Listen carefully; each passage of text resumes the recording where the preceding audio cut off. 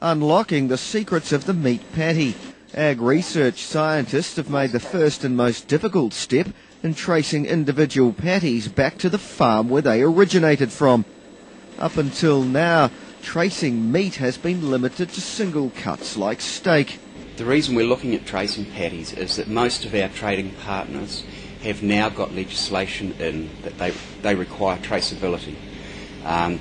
Some of them require traceability back to the farm, some of them require traceability back to a country of origin, but as time goes on, they're going to want to go further and further. By using DNA, the scientists have been able to trace the source of the meat right back to the farm.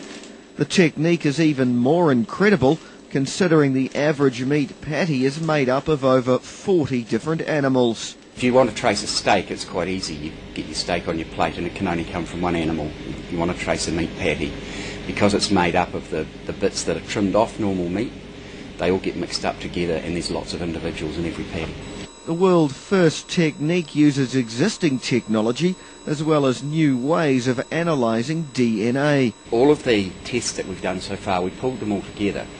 We had 16 patties that we'd looked at. They could have come from up to 40 different batches that had been manufactured over a period of 7 months, and we got every single one of them right. We got all to their correct batches.